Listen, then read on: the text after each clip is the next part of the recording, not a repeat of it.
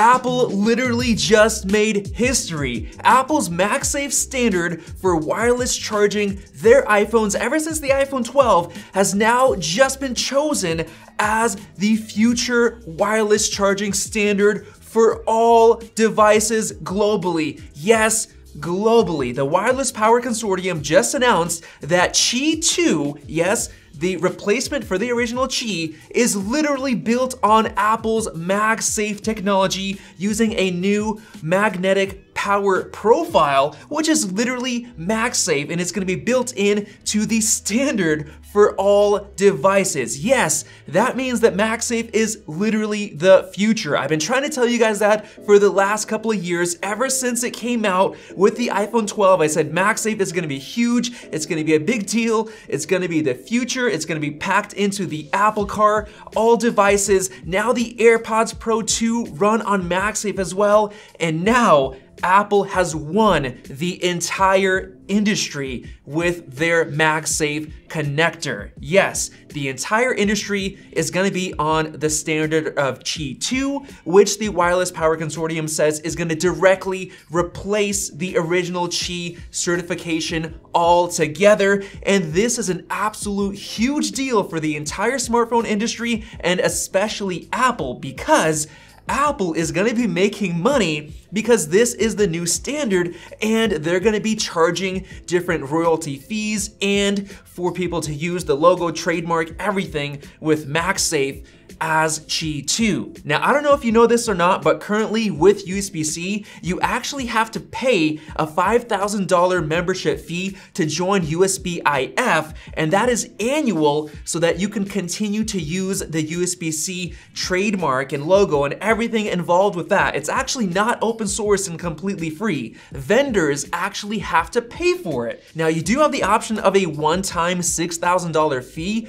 but then you have to pay $3,500 when you use their logo, and to avoid paying that fee, you just pay the annual $5,000. So imagine now that the entire industry is switching over to MagSafe and Apple is making money. This is literally the successor to Apple's Lightning that's bringing in a lot of royalties, and people are wondering, how are they gonna ditch Lightning if USB-C is gonna be free? They're not gonna make money. Well, here you go. There's MagSafe becoming Qi 2 and bringing in Apple a ton of royalty and licensing revenue. Now, for the last year or so, I've been telling you guys that MagSafe is my favorite feature on the iPhone because it's completely unique and it destroys all other forms of wireless charging because it's magnetic. Yes, you have magnets built in, so you get perfect alignment all the time. You don't have issues with stuff getting knocked out and moved out of the way. Like, for example, in cars right now, they have a lot of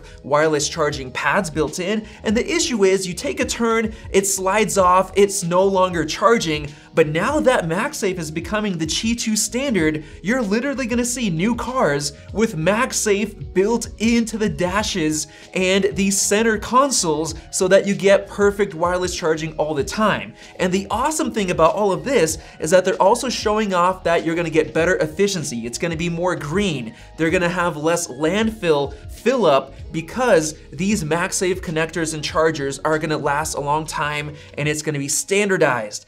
I'm so excited for this because right now, we even have Android people, Android fans that are using MagSafe stickers on the back of their Android phones to use MagSafe accessories. That's how good it is. There's even cases you can buy for Android phones with MagSafe magnets built in. And to see Apple just completely win over the industry and become the new standard with MagSafe is amazing. Like, I thought MagSafe was gonna be the future, but I didn't expect it to be this big. So imagine, by the end of the year, according to the Wireless Power Consortium, we're gonna have Qi 2 standard chargers on the market by the end of the year, available to everyone. And my guess is that within 1 or 2 years, every single smartphone, including Android smartphones, will have MagSafe batteries built into the back of those smartphones, and Apple is getting their cut. This is the best thing that could ever happen to Apple. I can't believe they pulled it off. Now, getting even deeper, if you think about Apple's issues right now in the EU, with them forcing them to ditch Lightning and adopt the USB-C standard to have a standardized charging connector, well, what if Apple's MagSafe will now qualify or pass as that standard, because now it's literally standardized across the industry, so Apple can say, well, hey, we have a standard MagSafe charger on the back, we no longer need USB-C. I don't know, I'm not sure if it's limited to USB-C or if it's just any kind of wireless charging standard, but if that's the case, and Apple was able to surpass and go around all those laws by making their own MagSafe charger the standard for the entire industry globally, that would be absolutely insane. Now, MagSafe is the future, I believe, because even if the next iPhone 15 lineup later this year gets USB-C, we're gonna get 3 years of USB-C iPhones, and then I believe that in 2026, Apple is gonna have completely portless iPhones relying on MagSafe, and I do believe that it's gonna get a lot faster and a lot more efficient, so that's gonna be really, really big for Apple, and there's a chance that if all the other smartphones, Android phones, support MagSafe, they could also eventually go portless as well. That just blows my mind that the entire industry is gonna be following in Apple's footsteps. Now, in terms of Apple making money off of royalties, I came across this very interesting post about 5 years ago from HRH George J. Rickey saying that what Apple wants badly is to get a royalty fee from every computer, phone, and device produced, even 10%.